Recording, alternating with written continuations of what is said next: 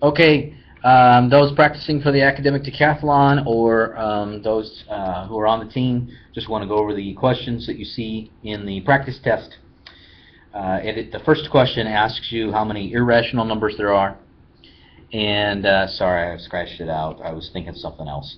Irrational, that's what they are asking for. How many irrational? Remember, irrational numbers cannot be written as fractions.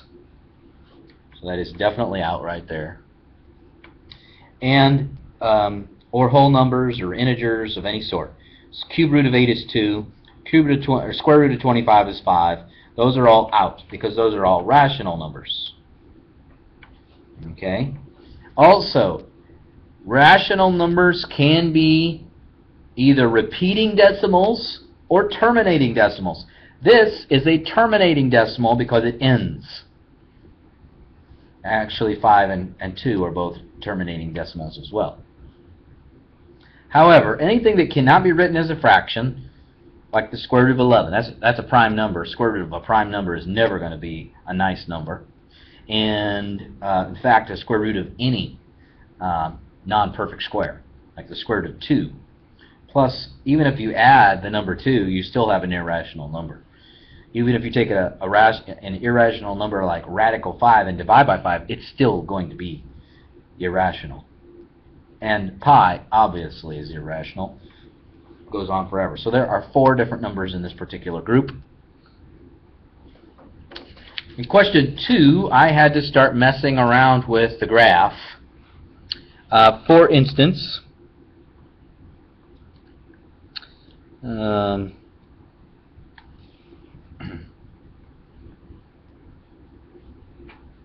I know that on one side of the equation, this is a fixed number, negative 2. That's like a horizontal line.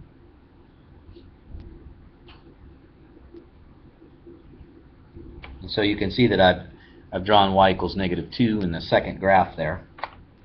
The other side is going to be a quadratic.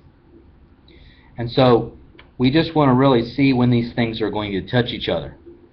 And for lack of a better or a quicker solution, I am going to take the answers and start plugging them in. So for instance, I started with plugging in a 2. Now remember, it has to have one real solution, so we're looking for when the quadratic touches the horizontal line, but only in one spot.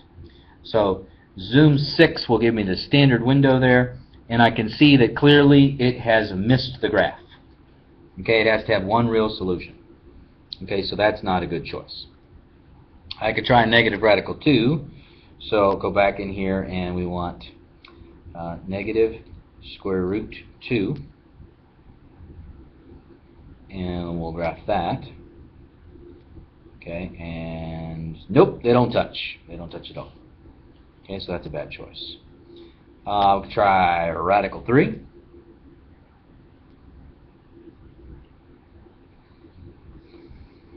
Square root 3.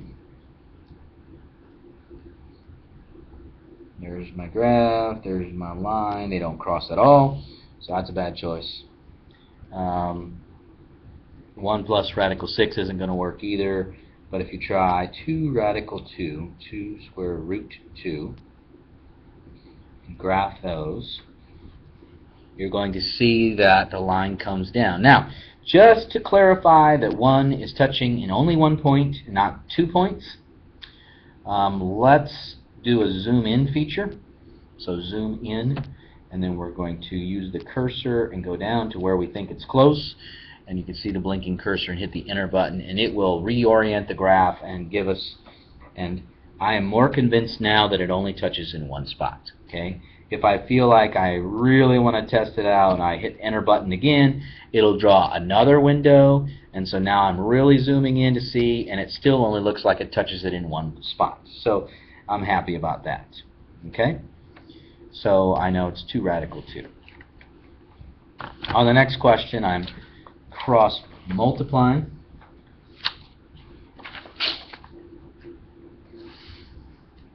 Okay. Now, I took this 1 right here and I put it in here for f of x. Okay, so you can see that I did that right there. And then I cross multiplied because, you know, that's what we do. It's 1 over 1, right? 1 over 1. I cross multiplied, and then I started solving, and I got an x value of negative 4. Now keep in mind, that is a plus 1. And so once you find the negative 4, you've got to subtract 1 to find the real answer. Find the inverse of, well, remember, to find an inverse, right, this is y equals 3 to the x plus 1 minus 9. We have to switch x and y. And then we start solving for y. So obviously we're going to add 9 to the other side. So we have x plus 9 equals 3 to the y plus 1.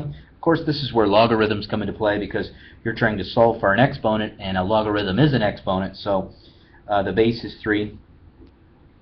The argument is x plus 9, and the exponent that it equals is y plus 1. So log base 3 of x plus 9 equals y plus 1.